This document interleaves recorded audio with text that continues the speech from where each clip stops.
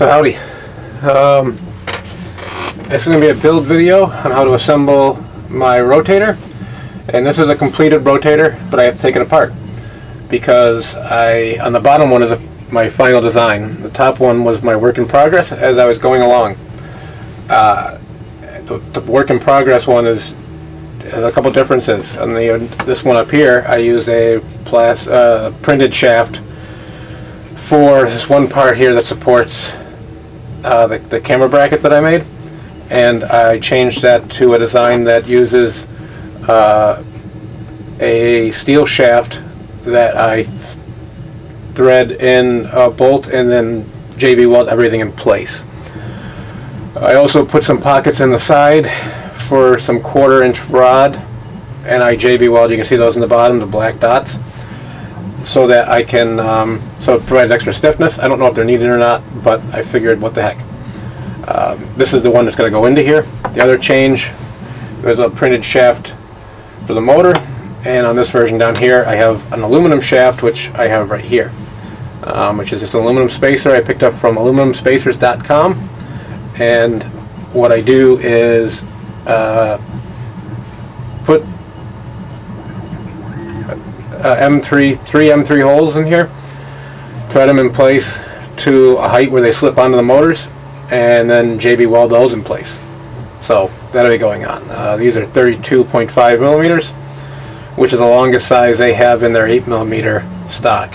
You could probably use, they have 5/16, and that would probably work as well, and you can get longer pieces from them, or you could use printed ones like I have. I just wanted the security of having metal, and yeah.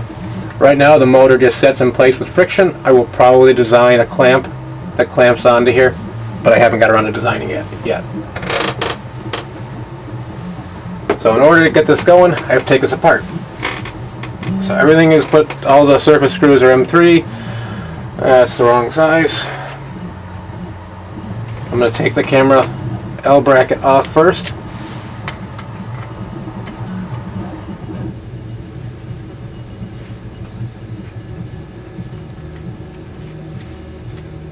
And there's captured nuts inside of this disc in the back to secure this, so it's not just screwed into plastic.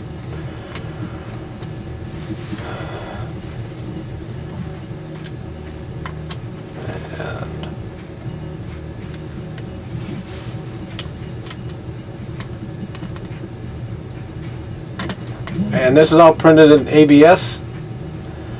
One thing I learned is that ABS does not like Loctite. It will crumble if you use Loctite. So instead, if you're going to use any type of thread lock material, I still got a little bit left on that. Let me wait and I'll show you what I use.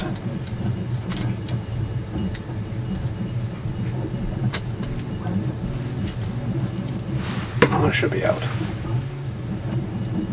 This one's still not out. There we go. That's off. So like I said, if you're going to use any type of thread lock material, I found this VC, and drop on the floor, VC3 thread mate, and that won't mess with the ABS. So we take the base off and pull the motor out. The motor's just hold in with friction, which is nice. And just use a standard NEMA 17 motors. And if there's a note, I'm sorry, I have a print going, that's the different size, in the background. Sorry about the noise. Hopefully it's not too loud.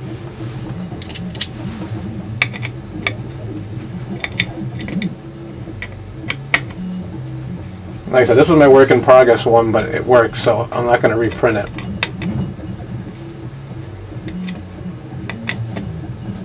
I am going to make a longer one of these so I can turn, so I can rotate on the nodal of the lens. And that's something I got to get to. A little bit more. Okay. So I'm going to move this away because I'm not working on this one.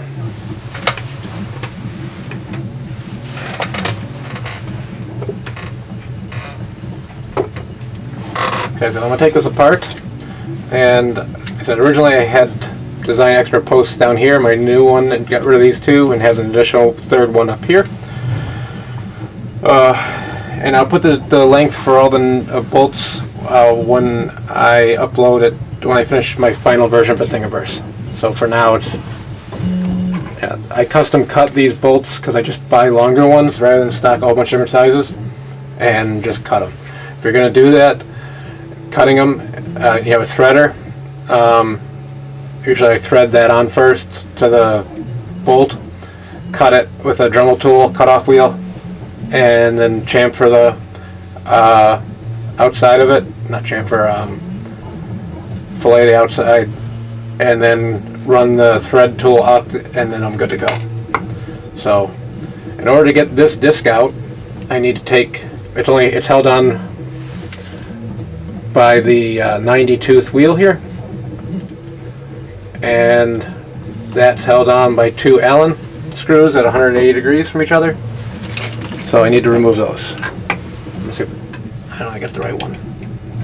Oh, that's it.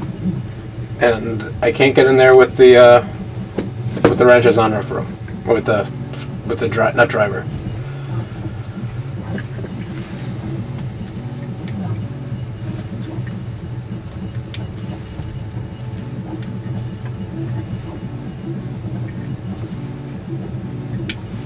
That should be out. In order to get this disc out, because it's kind of tight, I can get two Allen wrenches in both sides and work it up. And this one here, they're 180 degrees, it's a little easier. The other one, you have to come up like this. But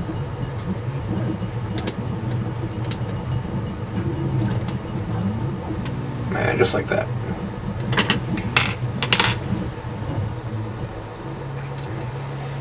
And I didn't secure the this is tight.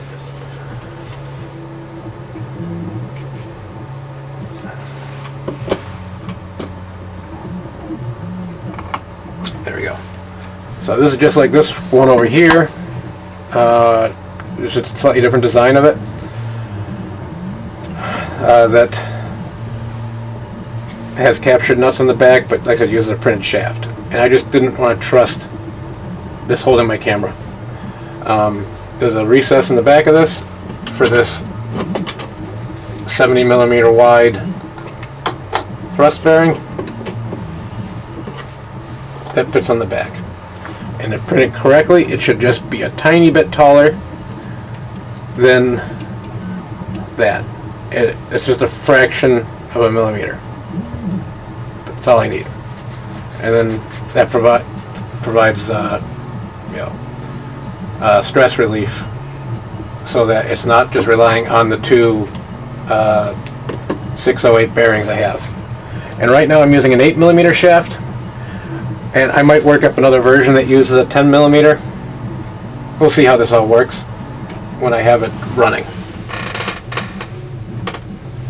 And something that I couldn't find locally when I figured out that what I was going to do, I couldn't find 8mm round stock, so I'm using 5/16 steel, which Home Depot stocked.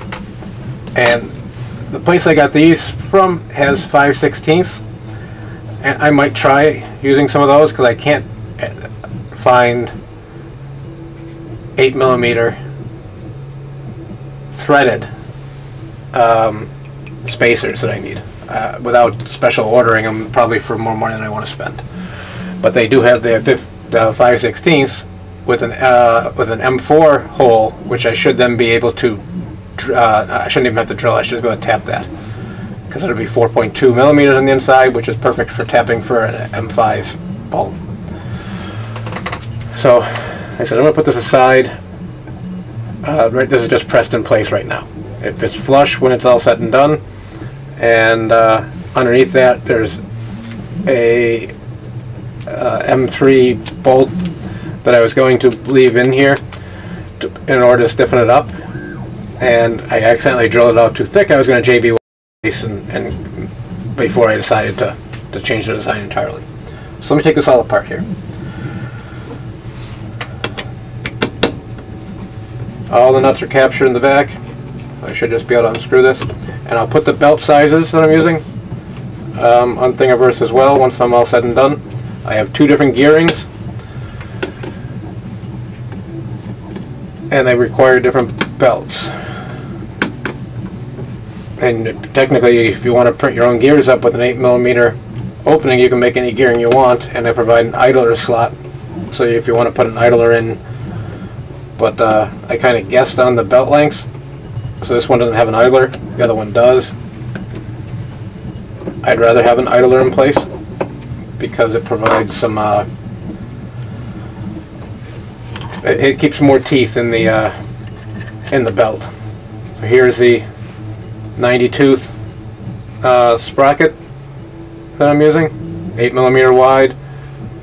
This is a Thingiverse design that I used. So those are the nuts falling out of the back. 1, 2, 3.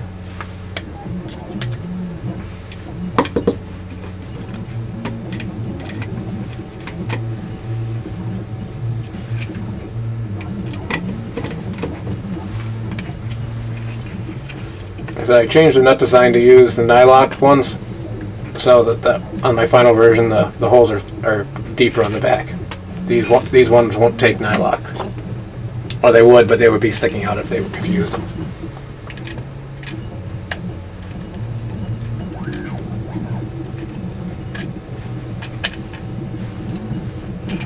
One more.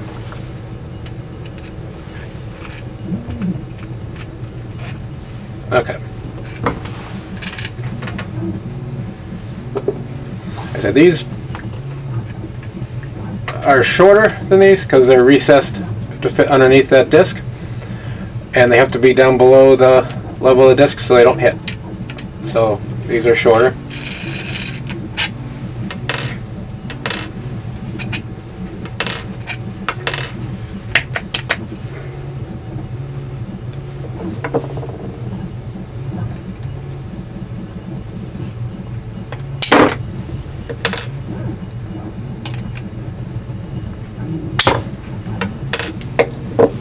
And another design I might toss up is, instead of using printed separator posts, I might toss a design up sooner or later that uses aluminum spacers. This is cheaper and seems very strong, but if I did that, I would remove these nut pockets and instead put recessed holes. So it would be an easy design, and I could toss that up as an option. But for now, I'm not doing that. So pop this off.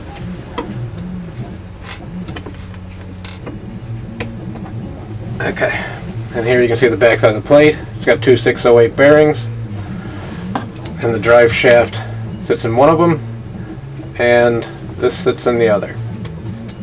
And it's very tight, so I'm not going to press it back in, but you get the idea.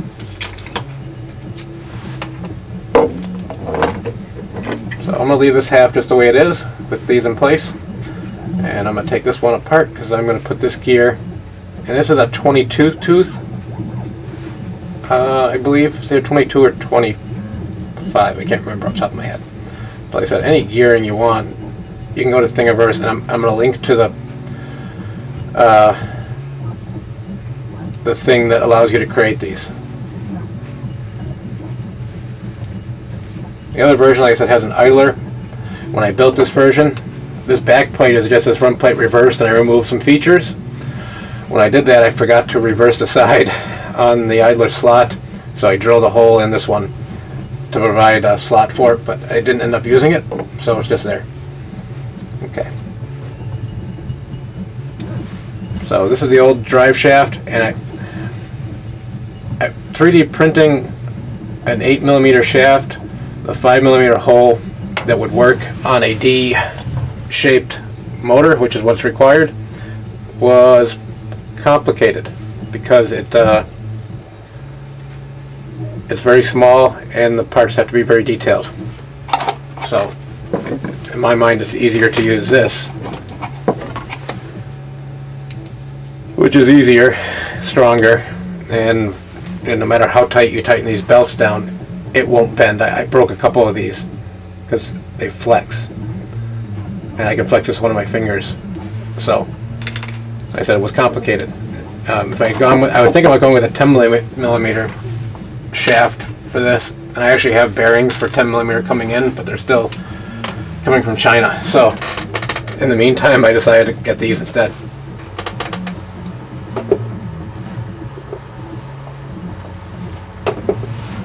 So now I have this.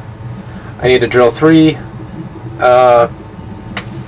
holes for an M3 tap. One in the middle and one a little ways away on each side. And I'm not using this in my drill press in my garage where the lighting is awful. So you're just going to take my word for it when I come back and these are drilled that I did that. The other thing I need to do is cut the steel shaft to replace this shaft to go into here. And in order to drill a hole directly in the center is hard. Yeah, the way I do it is I drill a hole in the block of wood that is 5/16 in size.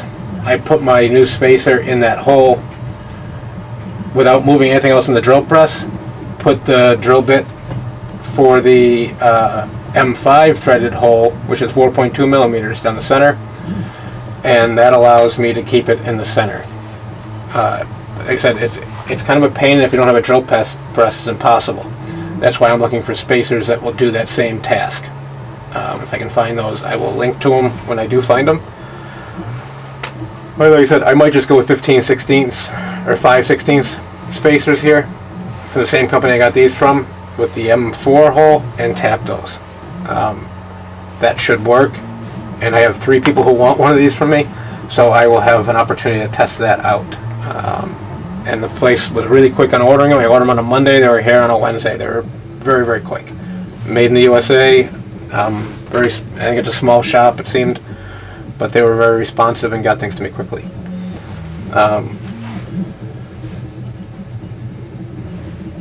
Now that I got the belts, and I'll link to where I got them from in the Thingiverse. And unfortunately, without looking it up, I can't tell how many teeth are on this because their markings aren't for the size of the belt or the number of teeth. So I have no idea what these markings are actually for. This is a 14-30-60 of their GT2 6mm wide belts. The other one uses, which does have an idler, and uses a 30 tooth. Drive is a, where is it? 16-10-60. I said I'll link to both of these, and I'll have links to both of the gears I'm using. I'll have these parts as part of the Thingiverse project. So, first thing I need to do is I have some aluminum somewhere. Once I can find it. I'll have to use this really long piece. You want your holes to be in a line on here, as close to a line as you can get it. And I'm using a chisel, which I'll have to resharpen because I've been using it for this, to score a line down the side here so that I can keep them in. And all I do is run it down the side of this V-slot, and now I have a score mark I can follow with my drill press. So now I want to mark a hole for the center and move this out of the way.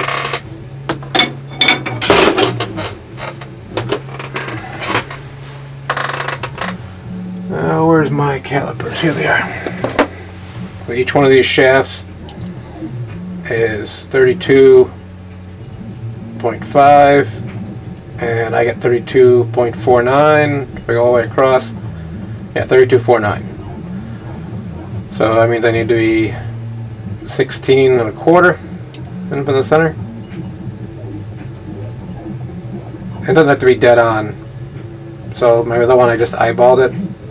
16.25 is right there. 16.3. Bring it down a little. 16.26, close enough. So all I gotta do is now mark that, and I'm gonna use the tip here just to score it.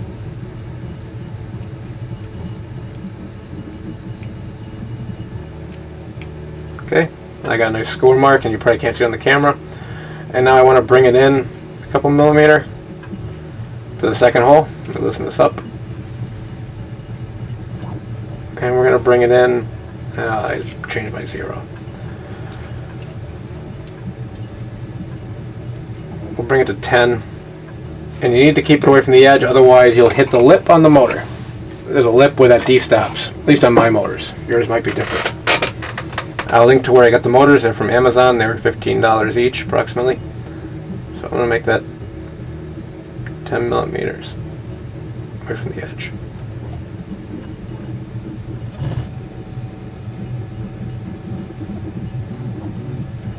At 998, that's close enough. Do the same thing. I'll score the edge with a tip. If I had a really high quality caliper, I probably wouldn't, but this is only a $10 caliper.